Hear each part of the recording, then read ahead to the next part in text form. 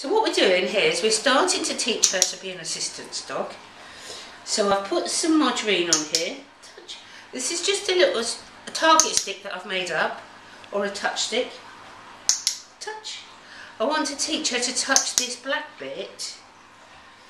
Touch. Without any margarine or butter or peanut butter on it. Touch.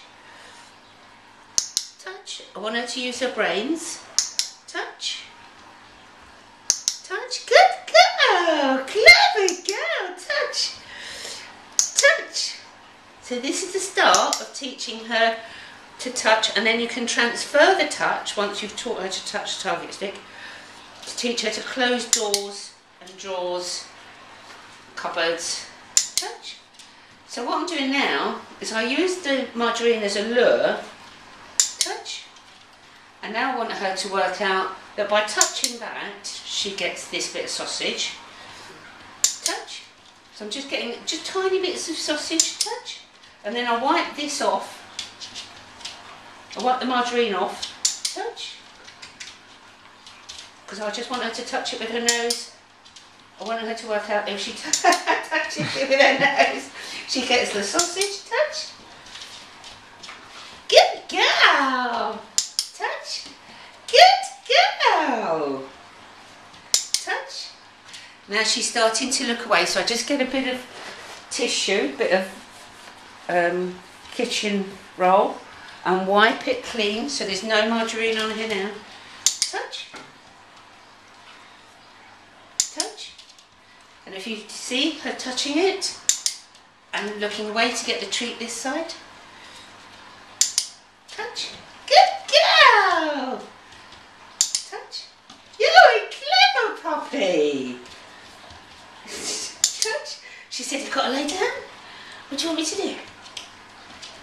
So, touch. Yes, good girl. She's got to work it out. Touch. Yes, good girl. You're a clever pup. What a clever pup you are. And as you can see, she's loving it. Touch. Yes, good girl. Clever girl. She's got to use her brains. She's got to work out how to get it. Touch. Yes, good girl. Well done. What a clever puppy you are. What a clever puppy.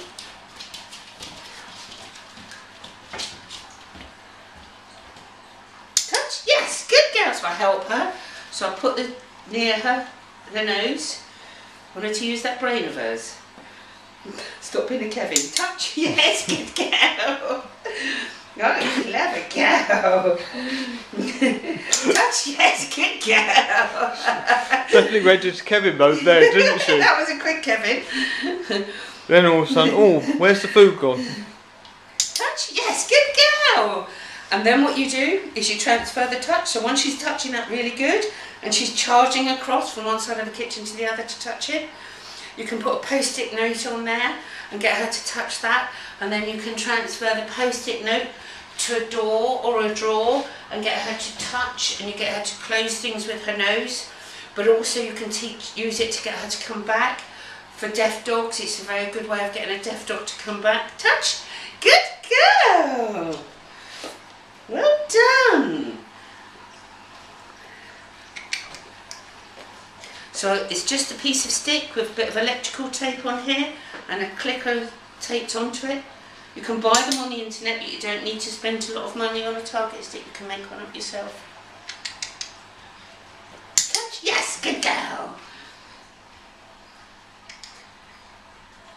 Now you can see how fast she's learning to do this.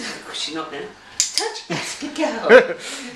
Sounds about right with her. So that was for me teaching her from the beginning, which only took, as you can see, a few minutes. 5 minutes, dead on. Yep.